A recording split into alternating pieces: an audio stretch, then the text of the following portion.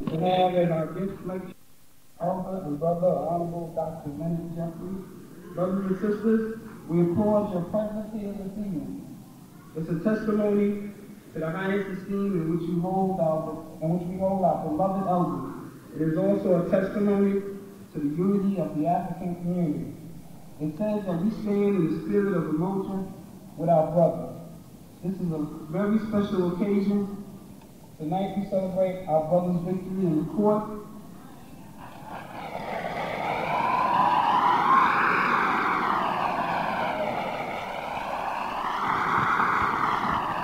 A victory which is a victory for all our African people. We also give honor to our brother, Lawyer Joseph Fleming, who provided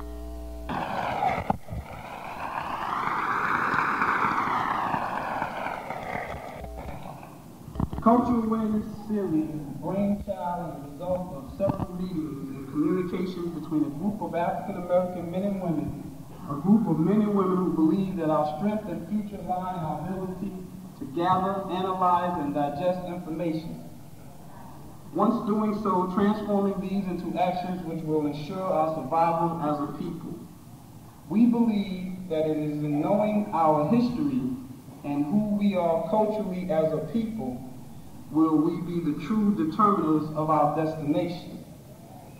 The Cultural Awareness Series will devote itself to the strengthening and empowering our families and communities through institutional education and cultural programming. We believe that while we address issues of concern in the workplace as police officers and civilian employees of the New York City Police Department, in order that we be more effective, we must respond to the educational, cultural, and spiritual needs of our members, families, and communities. It is only through our ongoing efforts to reach out to our workplace community and our community at large will unity and constructive change take place. Now we have a special guest speaker. Before we bring Dr. Jeffries on, we have Professor James Moore.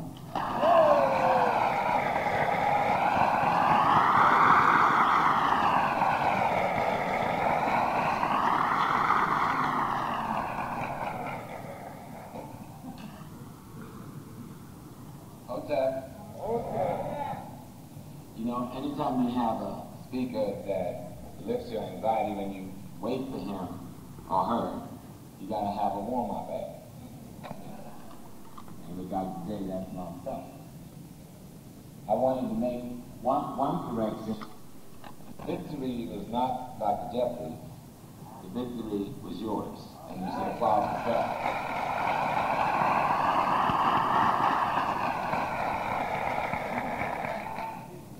Malcolm once said that if I run in fear, my people run in fear. And Dr. Jeffries has been very true to that philosophy, that if you take point, then that's your responsibility and you can't back up, because if you back up, people back up. And in this case, you did something that was extraordinary. You decide not to leave the burden just on your leader. Jesse made a statement to a friend of his in a parking lot, and they brought Jesse to his knees before the largest audience any African American had in the world, begging for their forgiveness. And what they did was rub salt in his wounds and spit on him. Minister Farrakhan tried to give some clarity to the description that that community should be designated by, and they nearly made our brother stumble. We took the position we were neither going to go to our knees or stumble. And having Dr. Jeffries as our leader and point person, we knew, given his family support and the support that you gave nationally, there would be no stumbling or fall.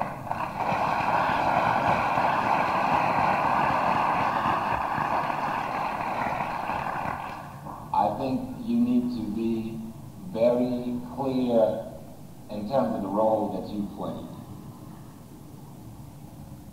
More press, locally and nationally, attacked Dr. Jeffries more viciously and longer than any combination of 10 leaders in the history of this country. And black people never stuttered once in their support of Dr. Jeffries. That's why he won in court.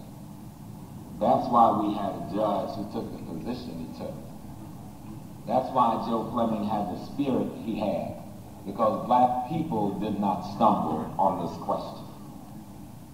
Black politicians, thank God, except for our not so illustrious mayor, sometimes, did not speak out against it. One little brother in the Bronx, but he cleared his throat a week later. Officials of the NAACP did not speak out against it. The usual parrots and parasites did not speak out against it. For once they were faced with black people facing the responsibility of identifying our enemy and not backing up. It's easy to accept the fantasy of having friends that are not really friends. We've done it for too long, and the death toll is too high to continue. We've done it for too long, and the unemployment line is too long to continue. We've done it for too long, and the construction jobs in our communities of the wrong complexion to complete and to continue. We've done it too long, and the approval of mortgages in our community is too small to continue.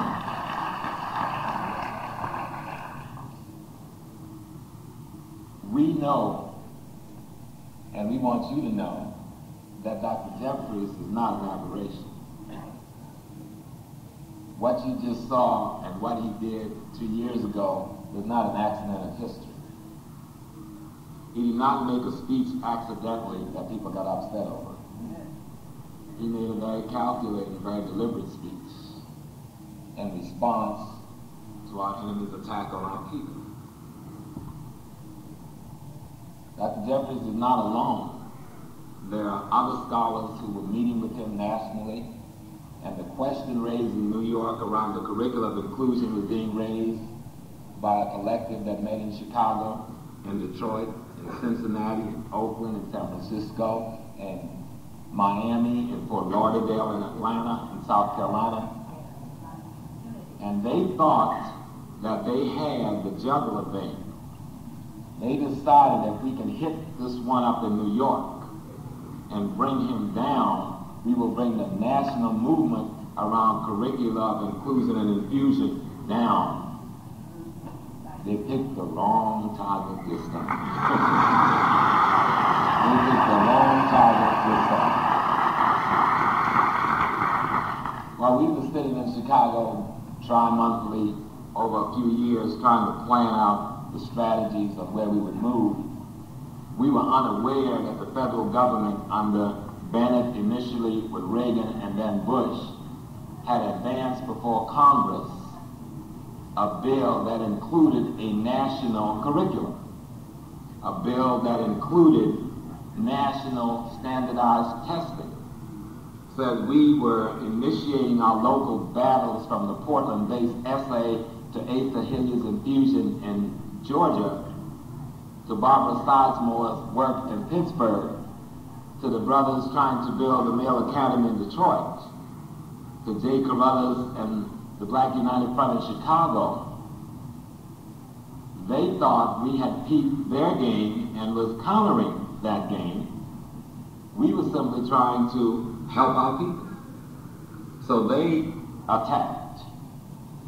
Diane Ravage and Arthur Schlesinger worked out of the Heritage Foundation in Washington, D.C. The Heritage Foundation, with a few other right-wing CIA-aligned think tanks, was behind the initial attack on Dr. Jeffries. And of course, they were backed by the traditional thug and ally, the former tax collector in Europe, the former insurance carriers for the slave trade, and etc., our friends. And since they had created a style of making African peoples in America submit by accusing you of being anti,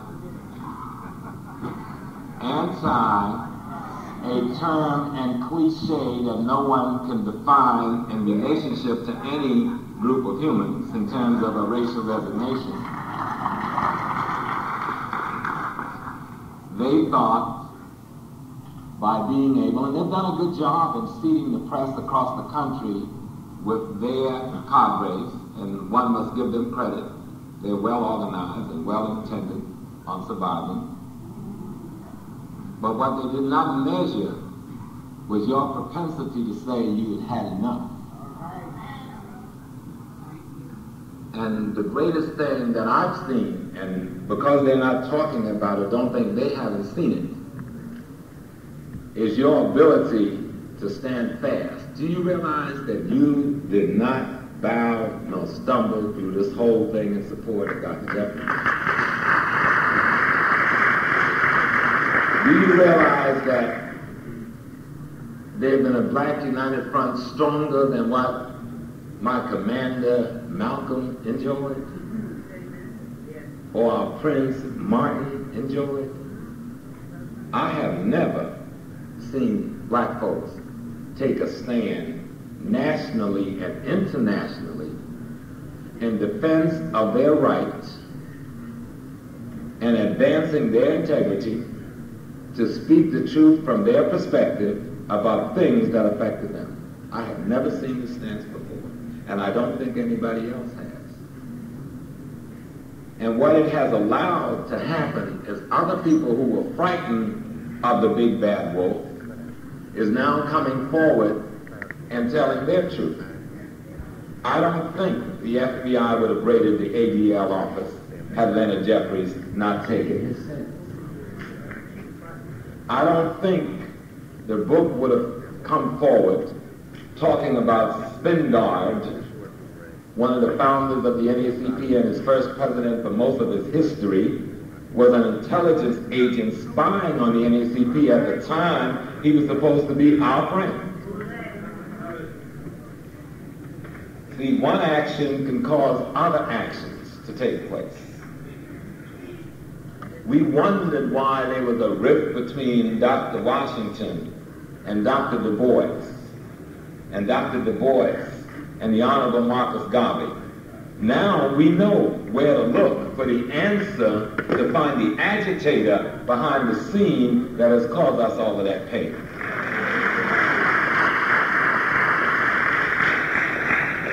You know, it is odd, but we have to relive Booker Washington. I always had an affinity for Booker Washington because I'm from South Carolina, Geechee boy. We leaning on old Booker down there, you know. But now we've got to research what happened to Booker Washington. Because Booker Washington was no little man. Booker Washington was the most powerful man in this country and left us one of the most significant educational institutions in this country. Without Booker, we don't have a George Washington Carver. Without Booker, who invited Marcus Garvey to come to Black America, we may not have enjoyed the great organizational skills and teaching of the Honorable Messiah Marcus Garvey. We may have to research Booker again and understand that he got deathly sick after coming to New York City to call a peace meeting between him and Du Bois and others at a downtown hotel to patch up the differences in the black movement and trying to put the new rising intellectualism represented by Du Bois in an alliance with the technocrats that were being developed at Tuskegee. And he never left New York well, and he died shortly thereafter. We now have to do research and see if Mr. Booker was poisoned and indeed murdered by some of our friends. It's serious business. You think they're jumping on Lanny because of a couple of phrases that he used? You got to understand the seriousness of this thing. We blow every year nearly $400 billion, not with ourselves. With whom are we spending our money? You get your mind straight and spend your money with yourself, somebody's going to be out of hundreds of billions of dollars. Do you understand?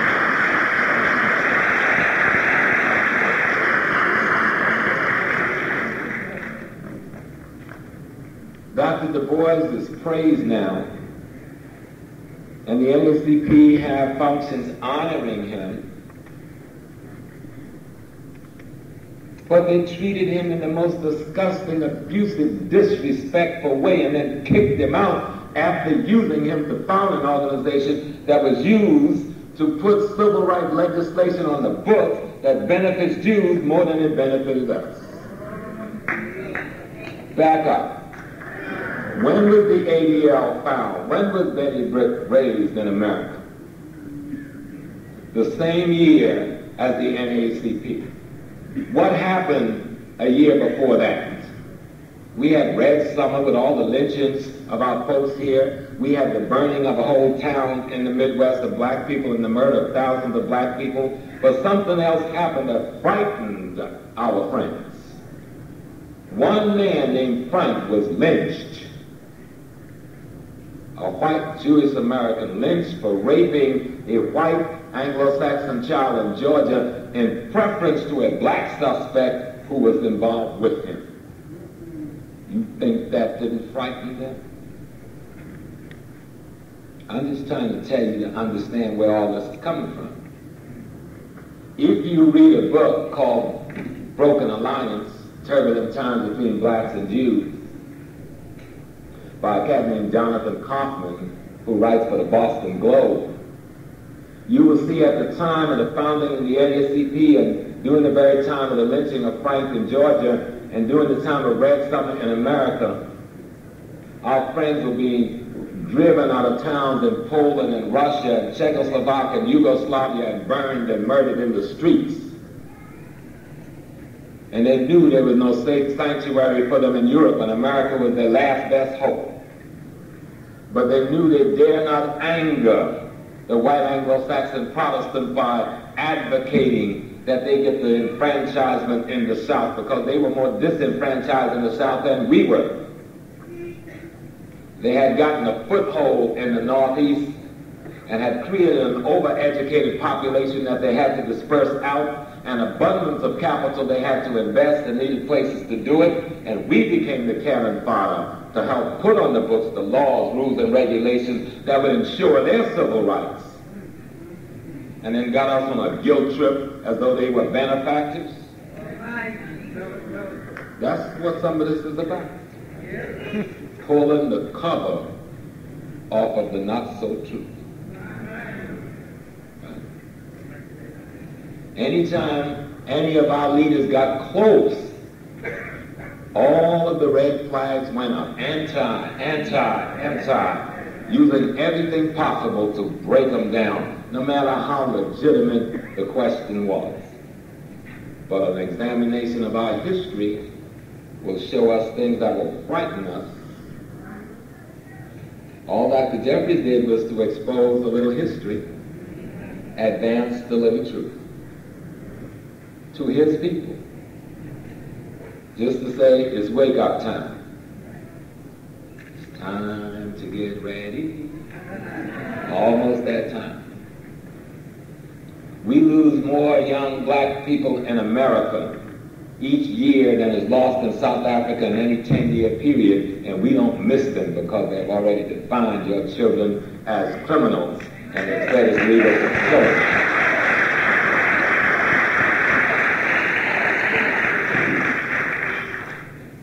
We know our infant mortality rate matches any third world country, yet they have us walking about enjoying life like nothing's going on.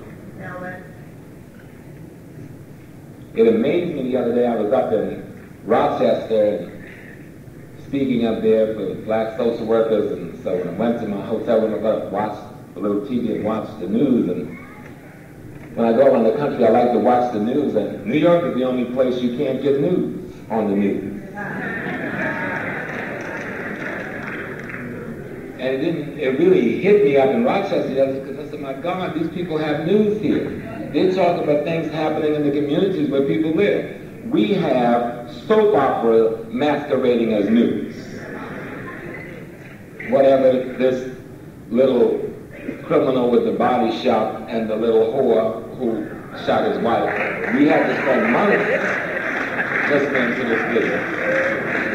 Now they've got some nuts bed hopping with another man and helping to kill his wife and calling them by some silly little name, whatever, up in Westchester County, and they've got us in that thing. We don't need to be in that with them.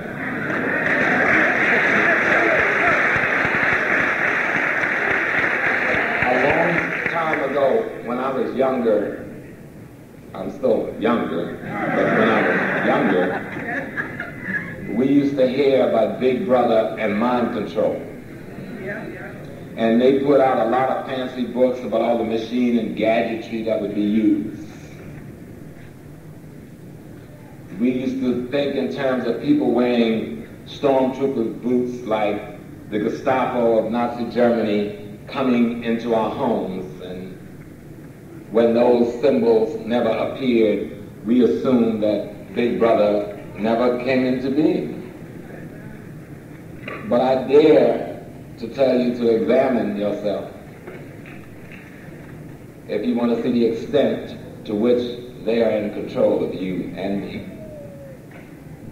Look in the historical mirror for your African model, spiritually, psychologically, culturally, and see if you resemble your model. And if you do not resemble your African historical model spiritually, psychologically, philosophically, and culturally, then you have to ask yourself, what do you resemble and why? The notion of changing curriculum and the idea of spreading study groups and setting up lecture series like these young brothers have done is a way to change the image in the historical mirror for African people.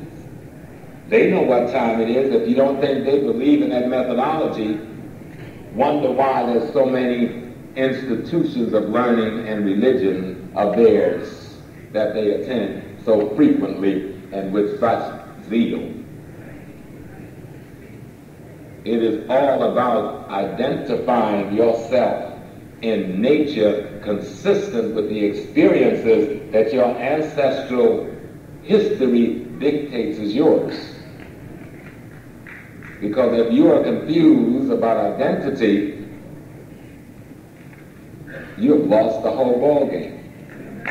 Anybody that is confused about identity, they call them psychologically disoriented, and they have a place to put you. Right? If you walk into an office and says, oh, I don't know whether I'm a man or a woman, and I don't know my name, and I don't know where I came from, and I don't know where I live, you will be committed to a psychiatric ward. Serious business. And they won't wait for no family to sign you in there. Now you think of yourself as you look in the ancestral mirror, whether those questions will fit you or me.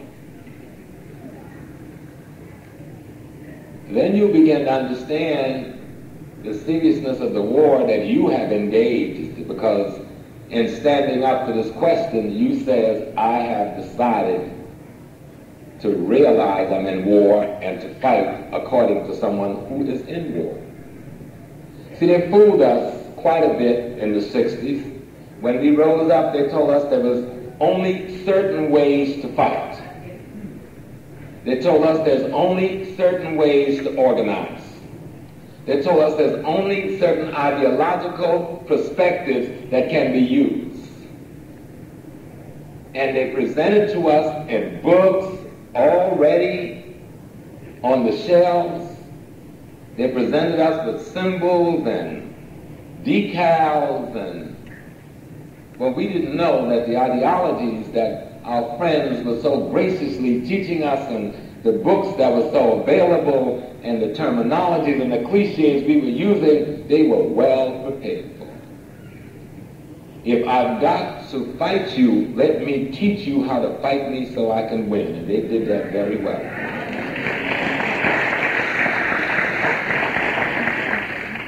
All the young heroes who died, they were not unsincere. I'm not trying to defame any of them. They were sincere, and they died for us. They died that we might live a free life. But they were manipulated and misused by people who call them revolutionary comrades.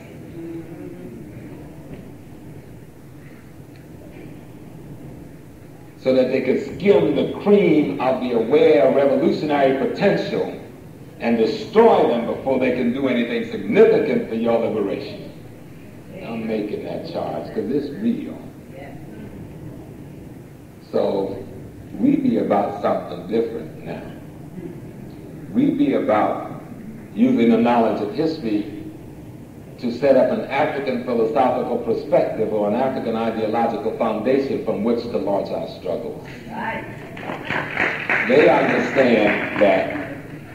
understand that you cannot fight anybody unless the ideology you're using comes out of your experience of oppression.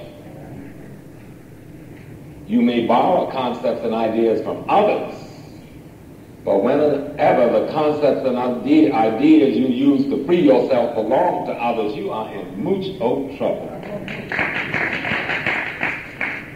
Could you imagine a tiger going up against a lion using the fighting methodology of a snake? The tiger's going to be killed. Or if you can imagine, let's change it up, that the tiger will go to the lion, or to the lion's brother, saying, instruct me in a methodology, my friend, that will help me beat your brother.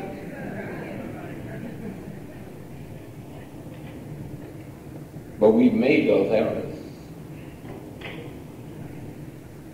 But this time we decided that it is not just sufficient to use the term African to define ourselves, that through changing curriculums and setting up study groups and holding lectures and doing preachings and teachings about our history and looking at the philosophy of our ancestors and reading the literature of our ancestors and studying the religions of our ancestors, we are going to develop a method of reconstructing ourselves that's going to allow us to survive and be victorious. We're going to lead a struggle that we're leading and not be involved in a struggle that our enemies lead. All right. So Dr. Jeffries, with his comrades, brothers and sisters, have been working to advance this notion that through knowledge of history and in knowledge of your history and traditions, you can develop the necessary institutions for your liberation. Our enemy understood this and say, let's destroy this messenger before somebody listens seriously to the message. What they didn't realize was that you had been listening to the message for a long time. They're finally getting in on the gossip and realizing something is being articulated that was a little different from what was approved in the big house.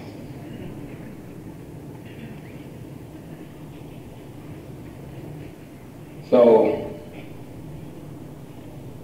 this thing in the courts is the worst whipping that white folks have ever had to enjoy or not enjoy since the last good whipping Queen Nzinga gave them on the Angolan coast.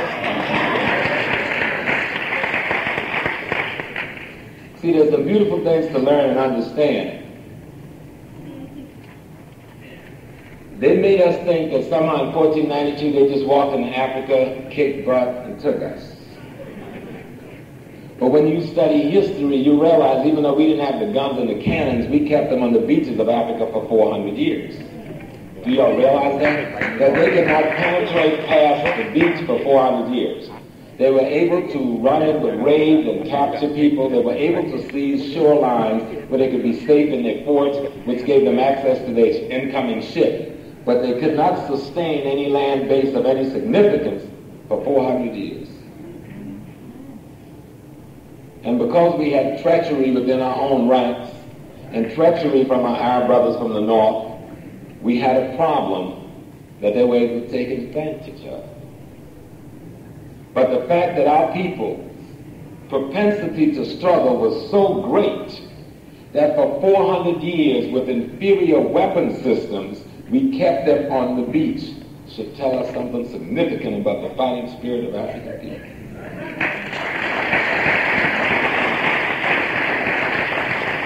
They did not enjoy any significant on-the-ground victory that could be sustained until the invention of the Gatling gun, which gave them an enormous technical advantage,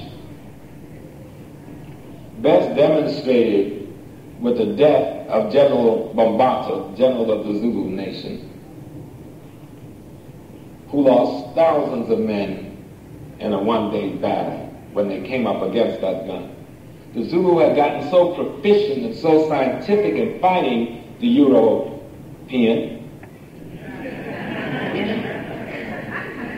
that they could calculate the amount of time it took to load a cannon and fire, and could train their soldiers to move from the point of the last encounter within range where the cannon was a negative weapon and launch their assaults without suffering any major damage. But unfortunately, when that Gatling gun was introduced, we were outmaneuvered technologically in terms of military technology. But even that didn't give them any sustainable land victory. And he said, well, how did Brother Small get way here? Because we always here. Before I get here, I'm going to seize you with a little spiritual understanding on who and where you are right now. But what we need when we study our history, we will learn some key things like what I just said about the fighting spirit. It is important to be able to translate that to yourself, your children, and your community. They did not sustain any significant victory in Africa holding land until when? After the Berlin Conference, when all of the European nations combined launched the military assault on Africa at one time and overwhelmed us with their military technology. And even then, they sustained losses they don't care to write about. The war was bigger than both the First and the Second World War, and they don't even call it a war.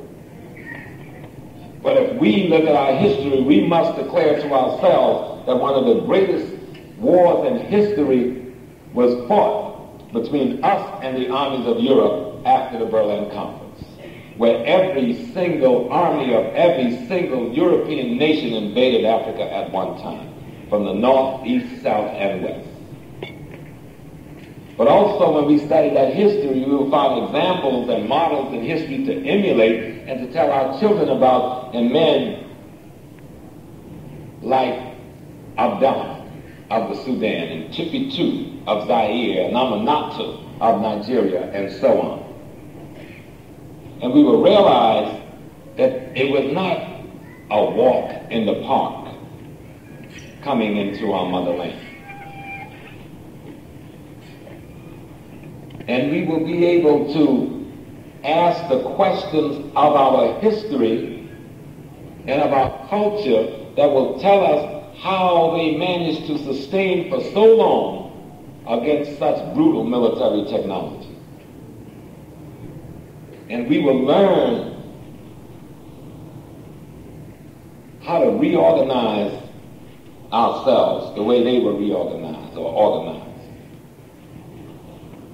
Because the bottom line of studying history and having curricular change has to do with the organization of the family as the foundation for community. And within that construct, the organization of the person. What people are afraid of in terms of what Leonard Jeffries has been trying to advance, talking about Egypt, talking about the South people, ice people, talking about the North and South, talking about communal, collective, cooperative versus the devastating devilishness that came from the North. What they're afraid of is somehow you will realize through examining Africa and African peoples, even in the Caribbean and the Americas where they brought their system, that there is a way to organize and survive in Brooklyn against the Jewish mafia, the Italian mafia, the Russian mafia, the Polish mafia, the Colombian mafia. Realizing now we are the only community that do not have an organized crime network as the primary foundation of our community. Understand that. Real clear. I'm going to say that again, because see, we are caught up in a joke saying, well, let's look at them. They're a good example. Look how they made it. Stop fooling yourself. They made it because they operate from a criminal-based apparatus.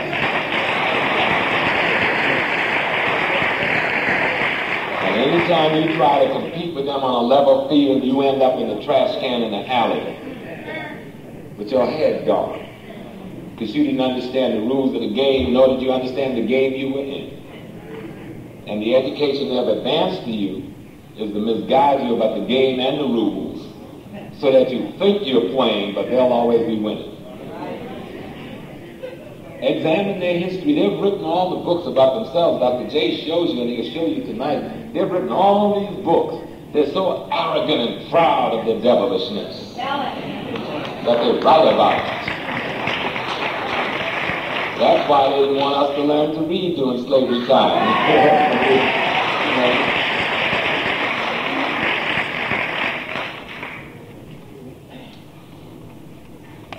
But knowledge, an ancient African word for knowledge is voodoo aha and voodoo da. But they done made you scared of the word voodoo. Somebody dropped voodoo on y'all and y'all want to do you know what. But one of the most sacred words in the African language, voodoo da, coming out of the Ewe tongue means the greatest knowledge, which is God. The greatest knowledge is what they call God. Voodoo aha is the man or woman who realize themselves in relationship to that great knowledge. And the only knowledge that can be great for you as an organism, both biologically and psycho-spiritual, is a knowledge of yourself. Elijah tried to tell you that, but you missed it.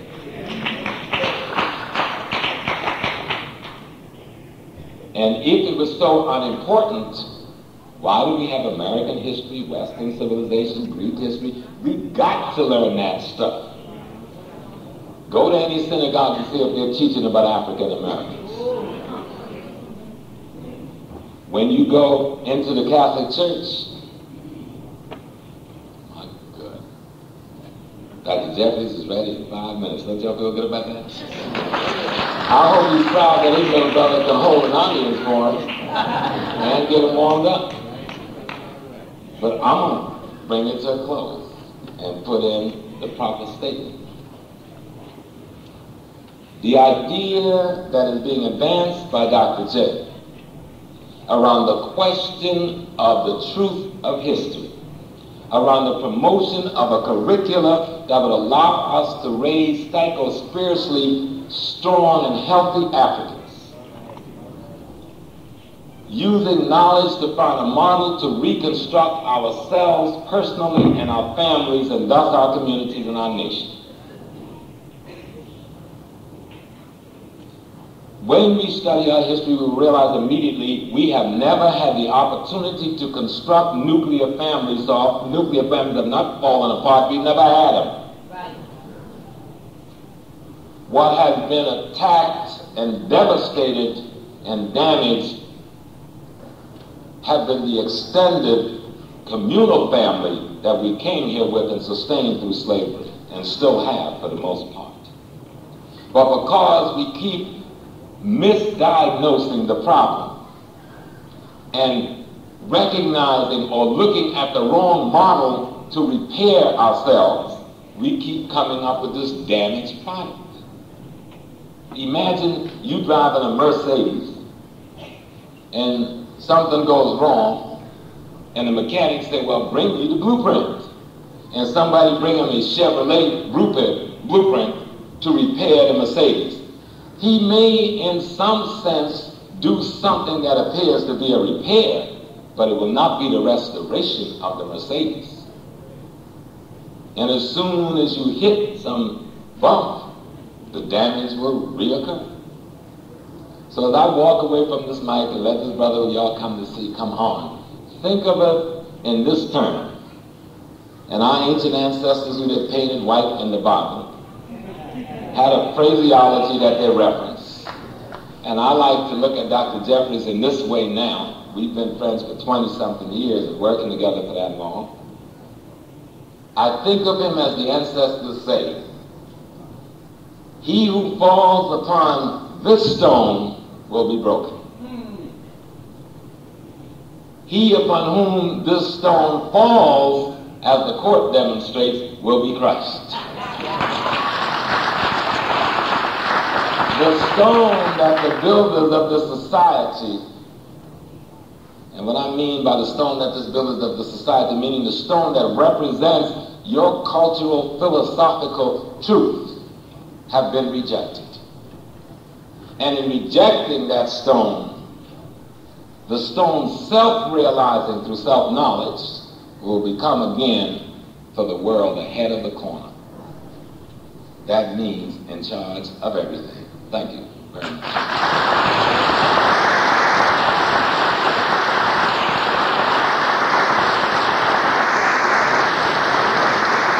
Professor James Small, ladies and gentlemen.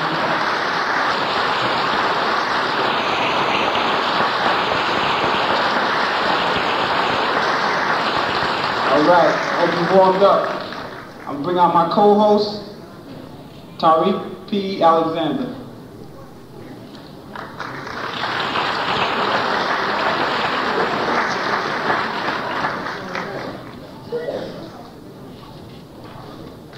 Hotel sisters and brothers.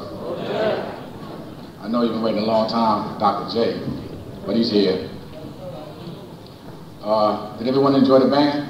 Let's give it up. What I'd like to do at this time is inform you of the Guardian's Cultural Awareness Lecture number 5. For those of you who haven't received the flyer, I ask that you do so prior to leaving. The tickets will also be sold here tonight. The reason for this being is the limited space. The Cultural Awareness Lecture number 5 will consist of the African Holocaust along the coast of Africa, from Goree Island to Armenian slave dungeons in Ghana. This tape is a premiere showing by Transatlantic Minister Clemson Brown. Is he here? He's somewhere around here. Well, this is a premiere showing. It's never shown before to the public. I urge you to purchase your tickets and come view this filming.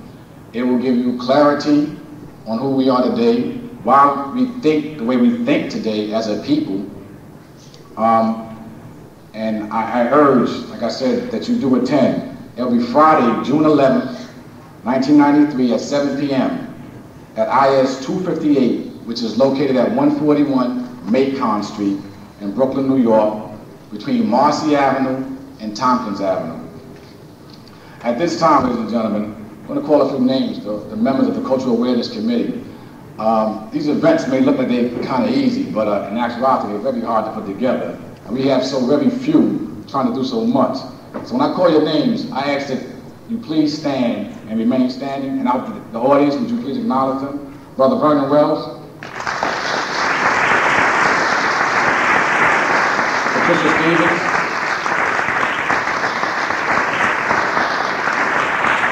Sister Lorraine Corelli.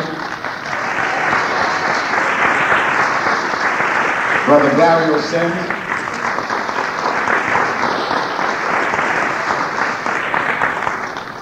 Brother Terrence Wainsley. And Brother Noah Leader.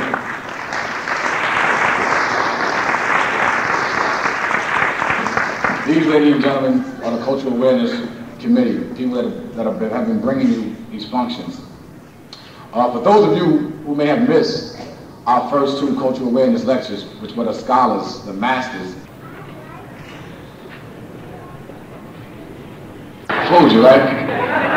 All right, ladies and gentlemen, we waited long enough. Please stand and welcome Dr. Leonard Jeffries.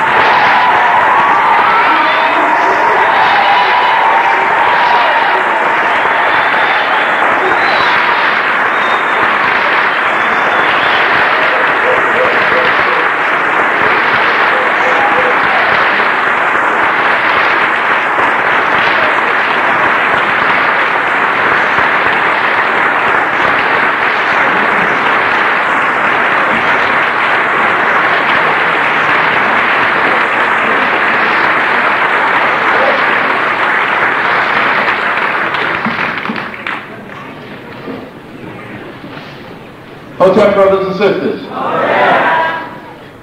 It is indeed a pleasure to see all of you here in Brooklyn at Boys and Girls High. And we want to thank the Guardians for bringing us together. And this is in, I guess, the fifth of a series, so you need to keep coming out. As they are exposing you to our great scholars and some of my mentors, Dr. Ben and Dr. Clark, and some of my partners. As you heard, my extension of my right arm, Professor James Small. Can we give Professor James Small an acknowledgement round of applause?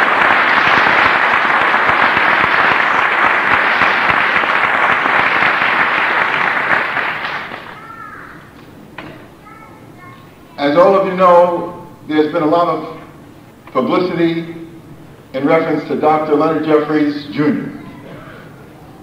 I wish I had a dime for every time my name is used on the radio, TV, and in the newspapers.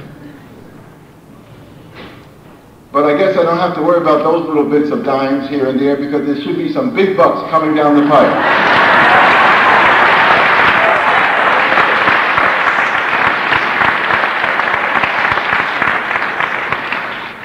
But it's important for all of you to know that the issues that we raised were raised out of principle, violation of our fundamental human rights, not American constitutional rights. We raised these issues because no one has a right to close down the African mind. And that's what these groups arrayed against us are asking you to do, to close down your African mind. And no one has the right to do that. So we brought the legal process, and doesn't make any difference whether we get a nickel or a dime. But we had to win this fight because we could not afford to lose it. And we've won it, no matter what the other decisions are down the pipe. But you need to know that the struggle continues, and they're going to appeal and try to do everything to destroy any victory that we have. They're still going to create me, a demon in the media. You have to understand that. So our message is not to them who want to believe that. Let them believe that which they will. The message is to you. The message is to our young. The message is to Africans in the Caribbean, in Latin America and Brazil. The message is to Africans on the continent of Africa. The message is to Africans in England and other parts of Europe. We're dealing with the billion Africans on planet Earth and the 2 to 3 billion cousins of Africans in Asia and the islands of the Pacific. If the others wish to create us as demons, then that is their constitutional right, their right of freedom of speech and freedom of expression and freedom of the press. But don't you believe for 1 minute that which you see and read in the press.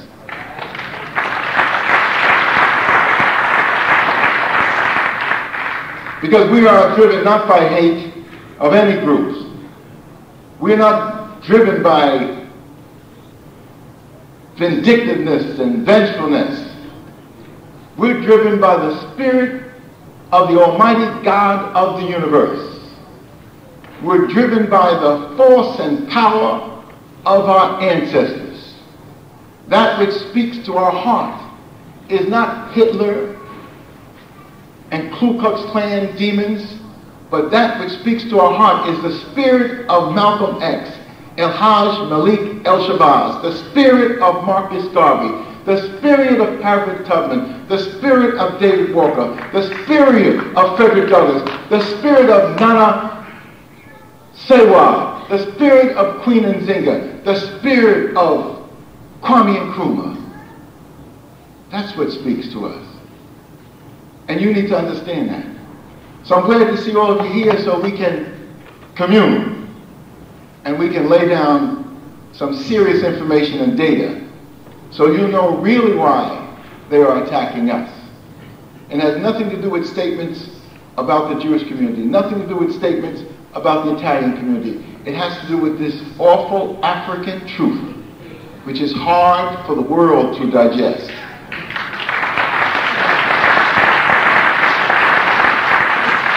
And we, more than anybody else, know how difficult it is to accept the truth about African peoples because we have been chased away from Africa in a systematic fashion. But in order for us to be true to ourselves and true to the spirit of our ancestors and the God Almighty that created us African, we have to move headlong into Africanness. That means you've got to form study groups, you've got to form research teams, you have to put this knowledge in your homes. And then you have to walk it into the schools. It needs to be in your churches. So there's a whole responsibility we have that this whole area opens up. But there will be people who will try to cloud your mind and try to move you away from your truth. Have you focusing on their circumstance and their situation. Having you define things through their eyes and their values. Having you only see their interests as if you have no interest. So this whole thing has monumental importance in terms of critical thinking Africans.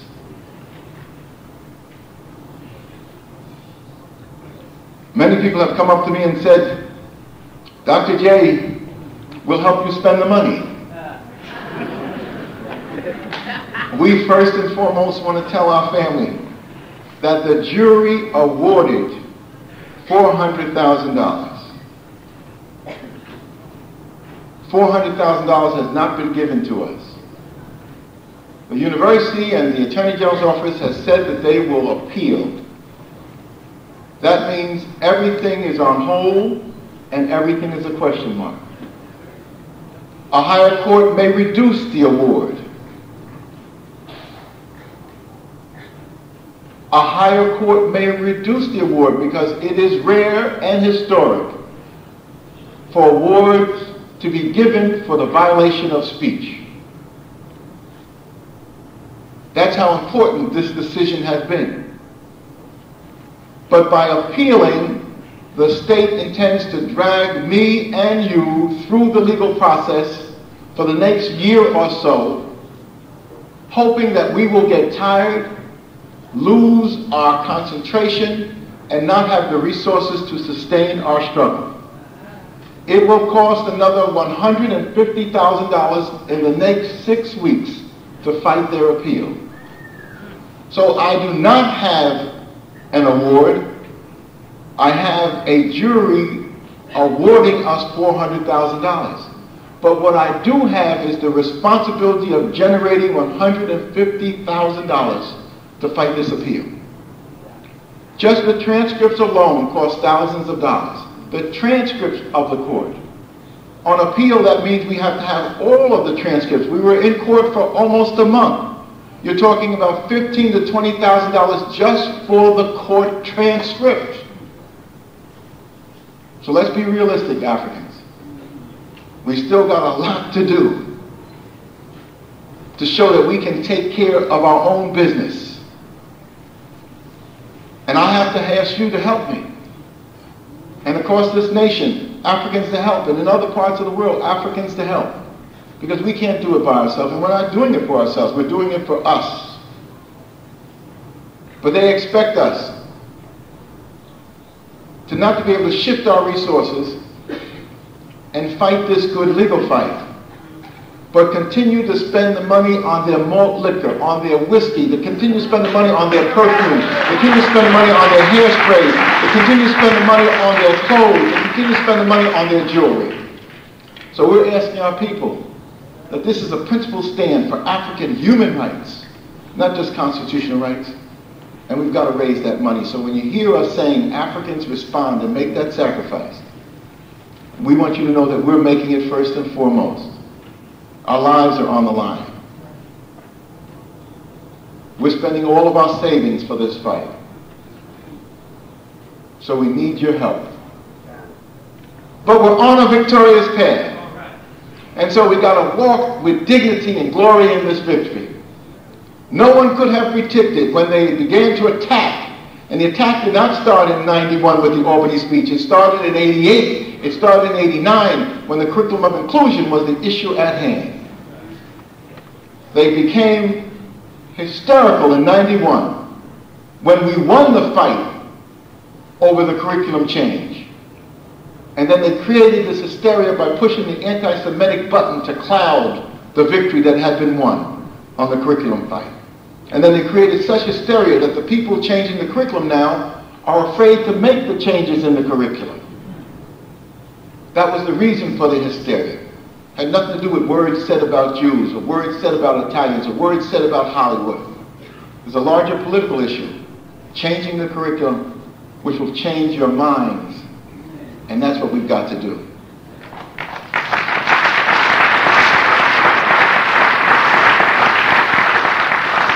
So we don't want you to go away saying, well, I came to Brooklyn thinking maybe Dr. J could share a little bit of that dough we got, because, you know, we're going to build an addition onto the church, and we're going to try to put a nursing home together, and we got this other thing. We're going to go down to Jamaica and do something with our family home. There will be monies generated, but they will not be coming from court awards. We create the monies we need. The Negro in America, if he could just become African and use the 300 billion to 400 billion that he produces out of his mind and off of his back, out of his genius, if we could just use the wealth that we produce, 300 to 400 billion, and keep that in our community and use that for our world community, we would be able to transform ourselves. So let's get serious, Africans. Let's get serious. I know it's hard, because some of you don't even want to be African. I'm not African. I'm from Trinidad. I'm not African. I'm from Aruba. I'm not African. I'm from Jamaica, South Jamaica, out here in Queens. It is our Africanness that is our empowerment. Knowledge is power. And knowledge of your Africanness is your empowering force. And because people wanted to cripple you and strip you of your power, they moved you systematically and unrelentlessly away from Africanness. And that's why Hollywood was created, in terms of the negativity of African peoples. And that's why we were taken out of the history books, even though we began history and we are history. It was taken from us.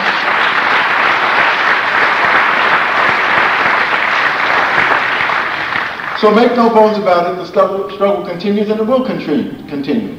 Even after our deaths, the struggle continues. We stand in this enormous tradition of struggle, which if you knew about it, would empower you, so you wouldn't walk through life with your head down. You wouldn't walk through life without a motivation. You wouldn't walk through life knowing that if Africans can conceive, and what Africans can conceive, they can achieve. But you've got to know this. But instead we're nurtured in a culture that says there's a rightness of whiteness. And as youngsters we used to grow up and play a little ditty with each other. If you're white, you're all right. If you're brown, stick around. If you're yellow, you're mellow. And if you're black, stay way back. And we can laugh at that, but that has been institutionalized as part of the culture of the world. It's institutionalized in the Caribbean. It's institutionalized in Brazil. It's institutionalized in America. It's institutionalized in England and other parts of the world where we have our people.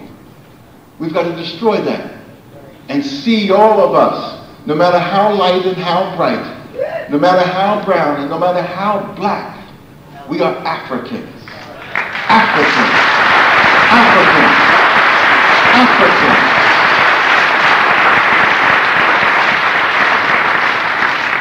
So you know I do nothing without acknowledging my Africanness.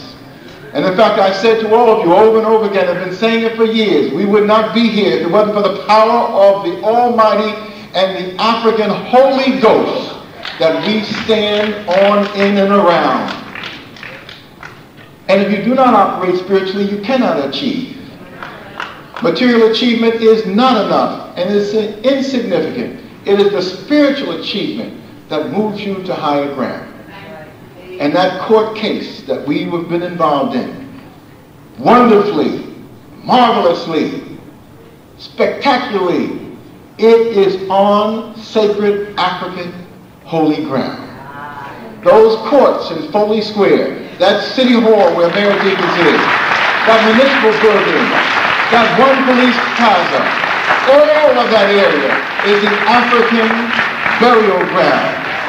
Extended out to Chinatown, extended out to Little Italy, extended out to Greenwich Village. All of that was the original land given to Africans who struggled for freedom in this United States, in New York, when it was New Amsterdam. That land was given to our people in 1644, when they made a demand for freedom, having come here as indentured servants for the Dutch in 1626.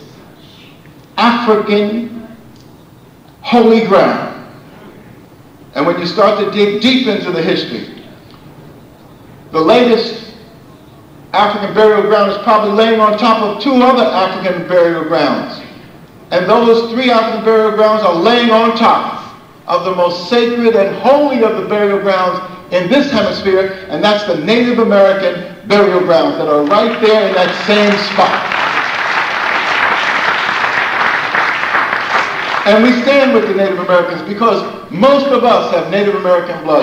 And most of us have been in the struggle with the Native Americans. We stand with them. In fact, we speak for the 100+ million Africans lost in our genocide and the Holocaust, and the 50 to 60+ million Native Americans lost in the Holocaust visited upon us in these new worlds. We speak for them. People can talk about 6 to 7 million. We can talk about 150 million. And we stand with 150 million.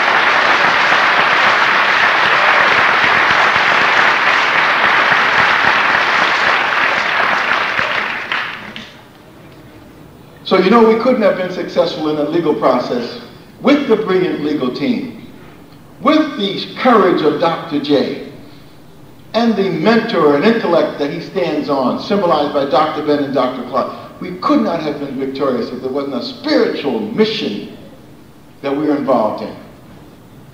We inherit this spiritual legacy, and it's something you've got to tap into. And other people would turn your heads away from it. That's why every talk show, every radio commentary, every TV program cannot deal with the fact that African peoples raised, as we always had, that principal question of constitutional and human rights. And we won that fight. They still are down there in the muck and the mire. And they want to pull you down there too. I'm saying turn yourself away from them, turn your back on them, but keep your eye on them and move ahead to African glory and victory.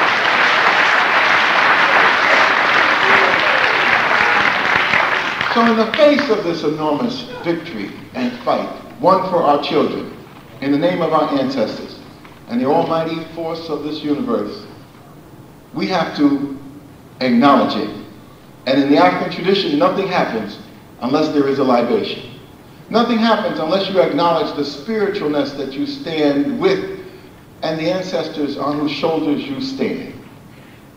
And so as I am bringing my message to you, after this brief introduction, it's necessary for me to pour a libation. The reason for my being delayed in coming here was we had to run to the airport to greet the paramount chief of the Ashanti Nation of Ashanti Agogo, Nana Akwaku Sapon, who has just arrived from Africa by way of London. And we greeted him and then accompanied him to Shechem or Shechem's place in Brooklyn. And after I greeted him and he brought the message of support from the continent, from Atumfo Opokuwari II, the king of kings of the Ashanti Nation, from Nana Afawasa, the chief priestess of the Ashanti Nation, who we've known for 20 years, just like we've known the king for more than 20 years. From Bafo Ose Okuto, the chief linguist of the Ashanti Nation, 87-year-old spiritual leader who carries the traditions of the Ashanti Nation. All of these people sent their greetings, and they let us know that they've been pouring libations every single day for us, knowing that we would be victorious and standing in the spirits of the ancestors.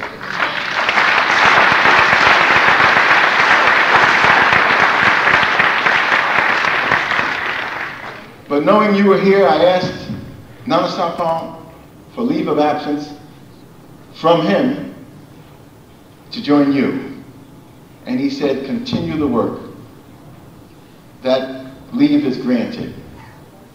Now, Nana Sapon installed my wife and myself as Queen Mother and Divisional Chief among the Ashanti. So not only am I Dr. Leonard Jeffries Jr., PhD from Columbia University, Master's from Columbia University, Certificate of International Affairs from the University of Lausanne, BA from Lafayette College, but I'm much more than that.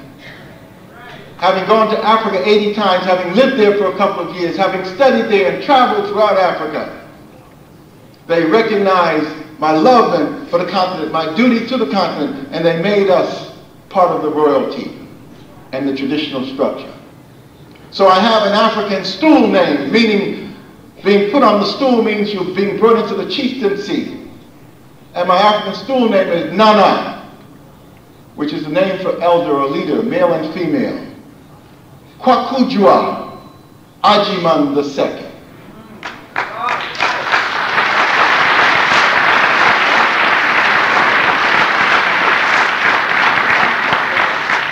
So if in the newspapers and on the radio and the TV, you hear that this fellow, Dr. Leonard Jeffries, PhD from Columbia, has kind of chilled out, but there's a hellraiser over here named Nana Kwakujua Ajiman II. You know, it's the same spiritual manifestation.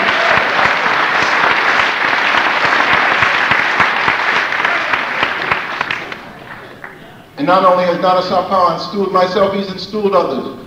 He installed when we went on the pilgrimage last year to Africa, to Ghana, where we were in those forts and dungeons out of which our ancestors were pulled. All of these forts and dungeons built by these European nations.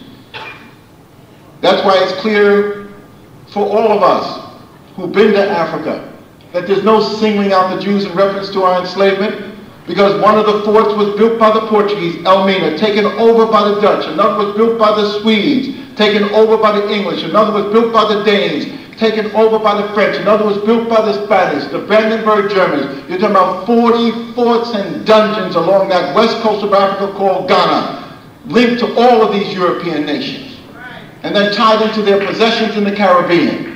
We know who was involved in the enslavement. It's never been in our interest to single out a single group. We want to be able to put the blame on all of them that was involved, including the Catholic Church.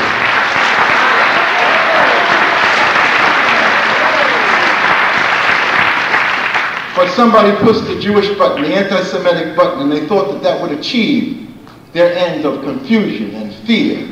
It has not worked. It's a lesson for you to learn. But Brother Small was installed in Ghana last year when we went on the pilgrimage. And I was installed in the Elmina Fort courtyard, the dungeon, by the Eldina people, and made one of the Asafo chiefs last year. We have all of this on film.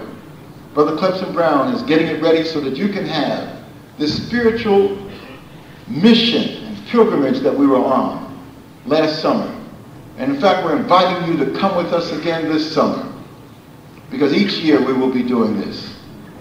And when you come back from that experience, just like Gary Bird went for the first time to West Africa doing the Panafest, and Gary has not been the same.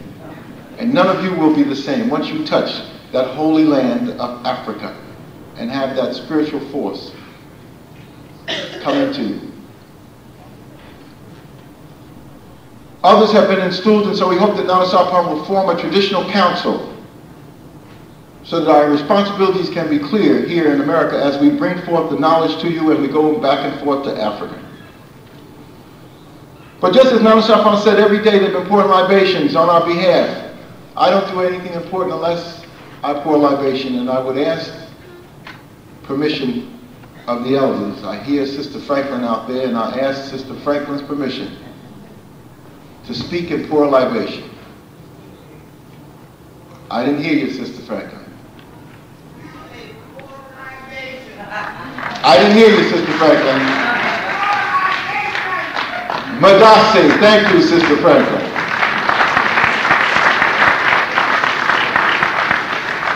Libation is a traditional ceremony which is very simple. It's acknowledgement of those people who went before and on whose shoulders you stand.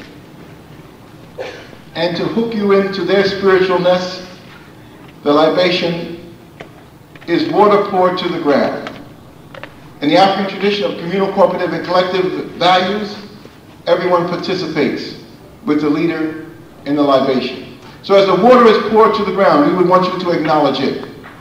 Acknowledge it in an African language. You can acknowledge in the language of the Africans of Ghana, the Afrikan people, in their language tree. And as the water is poured to the ground, you can acknowledge it by saying Yao. Or you can acknowledge it in the language of the Yoruba culture and civilization. And as the water is poured to the ground in the Yoruba language, you can acknowledge it by saying Ashe. Or you can acknowledge it in the language of the ancient Africans of the Nile. As you hear us greet each other on the radio and when we greet each other on the street, you can acknowledge it in the Meduneta, sometimes called hieroglyphs, and that acknowledgement can be in the term Hotep, peace. Or any other African language that you have, you can acknowledge the pouring of the libation. But please don't sit there like Negroes from Brooklyn without anything to say. In the name of the African ancestors who began the march of humankind in the womb of Mother Africa, we ask these ancestors to be with us, to strengthen us, and give us a vision for the future. In the name of the African ancestors who began the march of humankind in the womb of Mother Africa and marched down the Nile, laying the foundations for human civilization and culture, we ask these Africans to be with us, to strengthen us, and give us a vision for the future. In the name of these African ancestors who built their pyramids and their temples to their God concepts, to their principles, and to their moral values, who left us a legacy of architectural and monumental building unparalleled in the history of the world, we ask these ancestors who built the pyramids, who built the temples, to be with us, to strengthen us, and give us a vision for the future. We ask these African ancestors who took this African culture and extended it throughout Africa, building the stone cities of Zimbabwe, building the empires of the Sudan, Ghana, Mali, and Songhai, building the Swahili city-states along the east coast of Africa, and in Christian Africa, asking King Lalibela and giving him the courage to build the 12 churches of Lalibela from the ground down, monuments to the world. We ask these Africans to spread this culture to the Dogon, and to the Akan, and to the Yoruba, and to the Bankango, and to the Zulu. We ask these Africans to be with us, to strengthen us, and give us a vision for the future. In the name of the Africans who opened up Africa, opened up the Nile Valley to other cultures and other peoples, and they came in and nurtured themselves on the African greatness. First coming in early with the ancient Hebrews, and they synthesized this culture and produced Judaism. Later coming in with the Christians, and they synthesized this culture and produced Christianity. Coming in were also the Greeks, who took the African culture, synthesized it, and produced Greek civilization. And then later, the Prophet Muhammad, and with the Arabs coming into the Nile Valley, they synthesized the culture and produced Islam. We ask these African ancestors, who as part of their legacy laid the foundations for Judaism, Christianity, Islam, and Greek civilization, to be with us, to strengthen us, and give us a vision for the future. We ask those African ancestors pulled out of Africa, taken to the hells of North America, South America, the Caribbean, maintaining the spirit of African humanity in their hearts and in their minds, and who left us this enormous legacy of struggle. We ask those Africans who resisted enslavement in the villages of Africa, who resisted enslavement in the shores of Africa, who resisted enslavement in those forts and dungeons, who resisted enslavement in the holds of those ships, who resisted enslavement when they arrived on these shores in the New World. We ask these Africans who ran into the highlands of northeast Brazil and established for 100 years the first free republic in the Americas, the Republic of Palmares, and their last great leader, Zumbi, who speared and sacrificed. We ask these Africans who replicated the Brazilian experience and went into the highlands of Jamaica and became the Maroon-free community. We ask these Africans who went into the backwoods of the Guyanas and Suriname and created free republic of the Suramaka and the Ajuka. We ask these Africans who went into the backwoods of Georgia and the swamps of Florida and moved with the Seminole Indians and resisted oppression. We ask these Africans who left us a legacy of struggle and resistance, the likes of which no one in the world has, to be with us, to strengthen us, and give us a vision for the future. We ask these Africans who created and laid for us a foundation of struggle and resistance that was passed on generation after generation, that was passed on to Harriet Tubman, who fought her way out of enslavement and became a symbol of freedom for all of us. Similarly, Frederick Douglass and hundreds of thousands of others fought their way out of enslavement. We ask those Africans who went with Boukman, Dessalines, to create the greatest revolutionary experience in the history of the world, the Haitian Revolution, leaving us a legacy, the likes of which no one else has had. We ask these Africans to be with us, to strengthen us, and give us a vision for the future. We ask these Africans who continue to struggle out of slavery in America, saving this nation, having fought in the Revolutionary War on both sides, the real freedom fighters being not the Jeffersons, not the Washingtons, not the Madisons, not the Moreau, not the Paul Reveres, but Africans who fought on both sides of the revolutionary question for freedom. We ask those Africans who came out of the slave plantations and the free Africans who joined in this struggle and became the 250,000 Africans who were the USCT troops, United States Colored Troops, and fought in the Civil War, when white folks ran and fled. 500,000 to 1 million white folks deserted the war, and 500,000 Africans replaced them and allowed for the destruction of enslavement and the freeing of 4 million of our ancestors and the saving of these United States into one nation. We ask these African ancestors who left us this legacy of one American nation to be with us, to strengthen us, and give us a vision for the future. These African ancestors who continued after the war, the Civil War, to build, and their demands produced the 13th Amendment, the 14th Amendment, which gave us our citizenship rights, and ironically it was the 14th Amendment due process clause which we stood on in that lawsuit in the courthouse, and the 15th Amendment which gave us the right to vote. We ask these African ancestors who struggled for this freedom in their hearts and left us this legacy of struggle, to be with us, to strengthen us, and give us a vision for the future. We ask those Africans who used their genius to help build America, who became the inventors that produced the light bulbs, who became the inventors that produced the third rail, who became the inventors that produced the refrigerator, who became the inventors that revolutionized agricultural science in America, who became the inventors that produced the gas mask, who became the inventors that produced the third world. We ask these African ancestors who made this enormous contribution to the science and technology of America before the waves and waves of millions of immigrants came from Southern and Eastern Europe, before the Italians, before the Jews, before the Poles, before the Russians received these swords.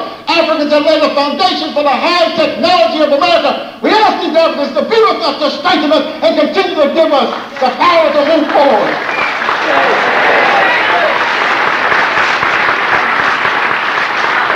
This tradition of contribution to self-development of Africans, this tradition of struggle was passed on to the Marcus Garvey, to Ida B. Wells, to the kings, and to your immediate great-grandparents. We ask these ancestors to strengthen us so that we can continue to do this in the name of our African future.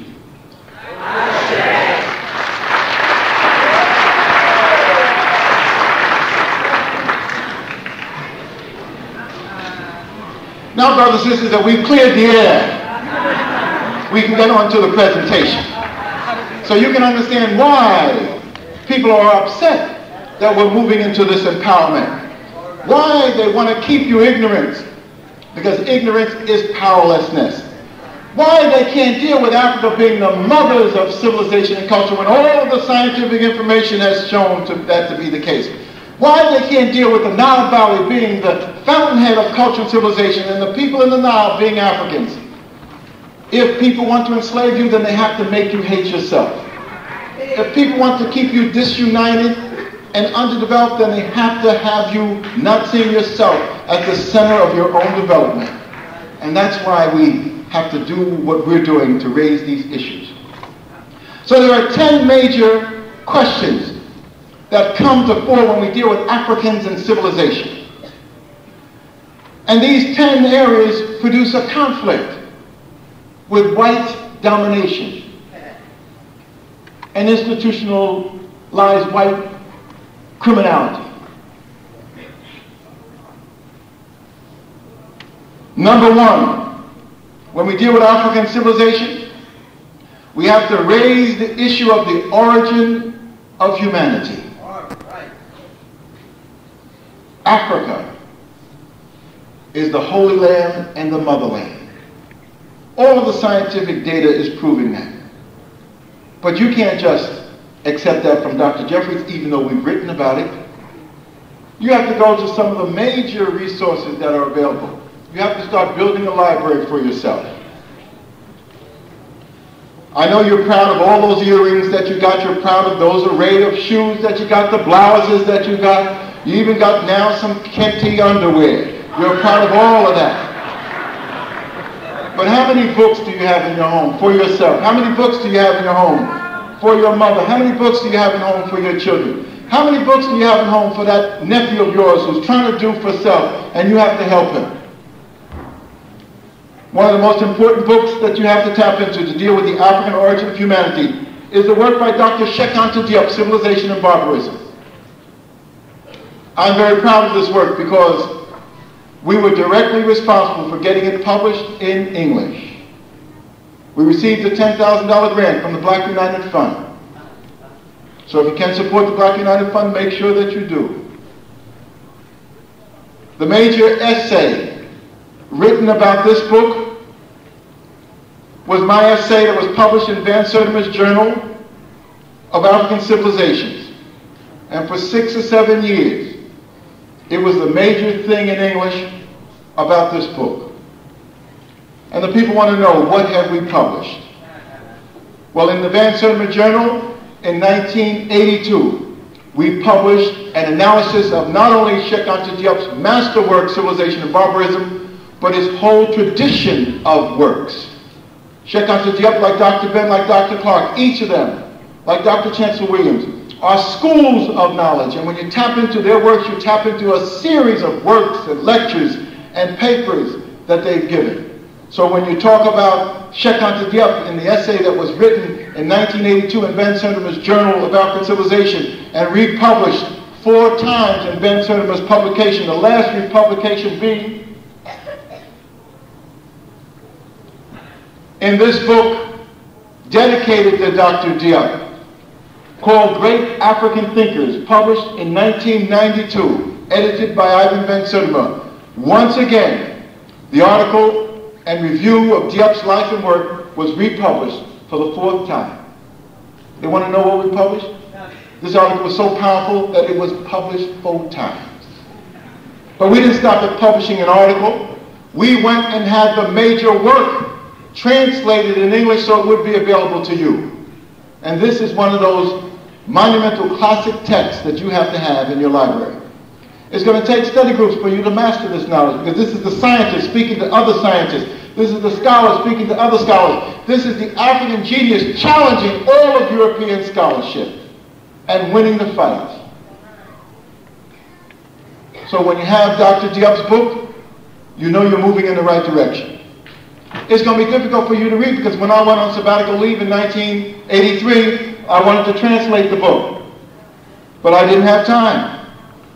Because in 1983, in the World Council of Churches in Geneva, the head of the World Council of all Protestant churches was a black man called Philip Potter, who happened to have grown up with my partner Edward Scobie in the little island of Dominica.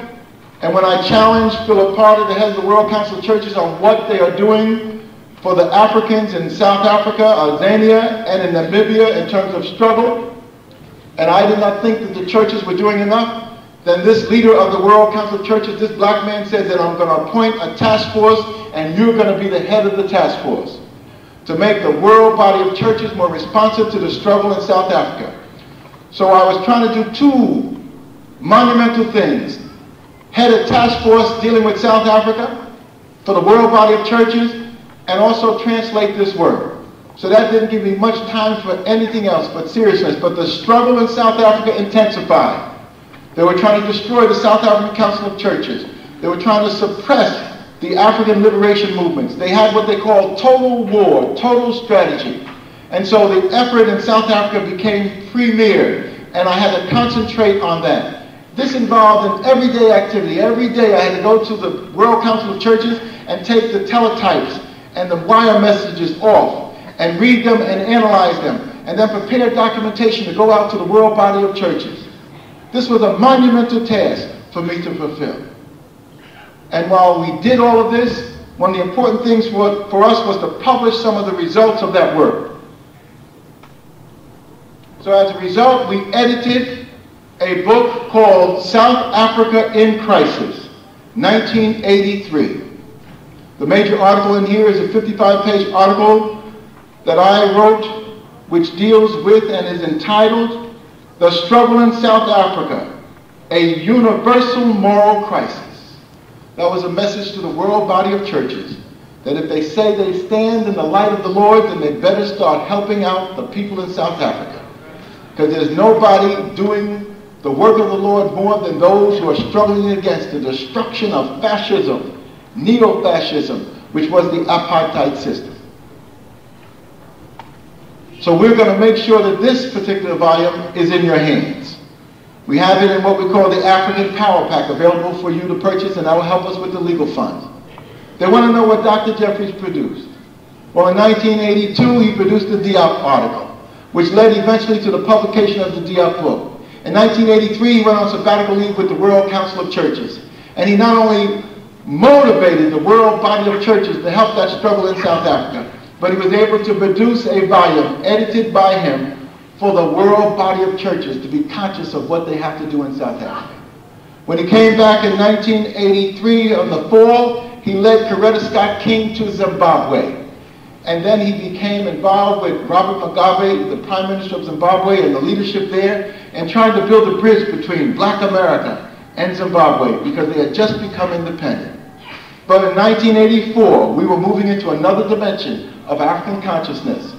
In 1979, an important event happened at City College. One of our student leaders, Mike Edwards, had challenged white folks teaching in City College in 1979 that Africa contributed nothing to world civilization and culture. And this brother took the works of Dr. Ben, the black man of the Nile, took the works of Dr. Diop, such as the African origin of civilization, took the works of Dr. Chancellor Williams, such as the destruction of black civilization, took the work of Dr. Carter G. Woodson, the founder of Negro History Week and the Association of Study of Negro Life and History, the miseducation of the Negro. He took these books and went into the classroom and challenged the students to search for the truth. The professor got upset. Realizing how serious this brother was, the professor dismissed the class and went to get the security. When he came back with the security, and luckily the security was a black man who had his head on right. And then Mike Edwards was in there teaching with the works of Dr. Ben, the works of Dr. Diop, the works of Dr. Clark, the works of Dr. Chancellor Williams, the works of John Jackson. And when the professor asked the security to get rid of this young man in the class, the security smartly replied to the professor, "Well, professor, didn't you say you dismissed the class?" And the professor said, "Yes." Well, then the guard said, "Well, this is something else that's happening here now."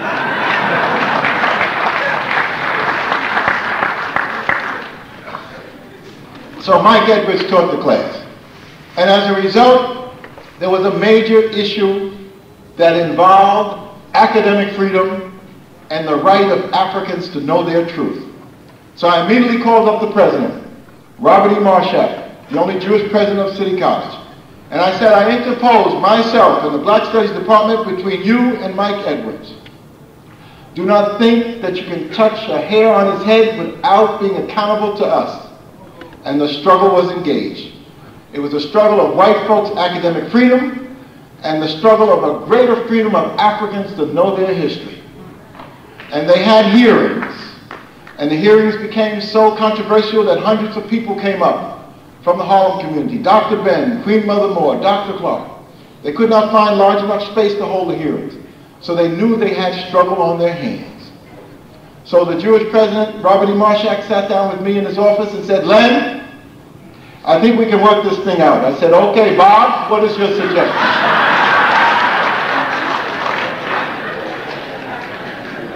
And President Robert E. Marshak said, "We Jews had this problem years ago." I said, "Yes, Bob, tell me more." Well, at the University of Chicago, there was a professor who said that there was not a Holocaust. And so they solved that problem by having a great conference on the Holocaust and the destruction of European Jews in Europe. So his suggestion was that, Len, we can have a conference on this question of the role of Africans in early civilization. I said, "Tell me more, Bob." Well, he said, "I'd be willing to put up some money. We could allocate at least $10,000. I said, "Good, Bob. I'll put up $3,000 from our budget, our lecture budget." And then we got the dean to put up $3,000. So with the $16,000, we were prepared to organize a conference on early civilization. This conference took place, the planning of it, for 8 months in my office, with all of the chairmen of the social science department. I told them, you can get anybody you want. Bring in all of your great scholars. All we want you to do is bring in Dr.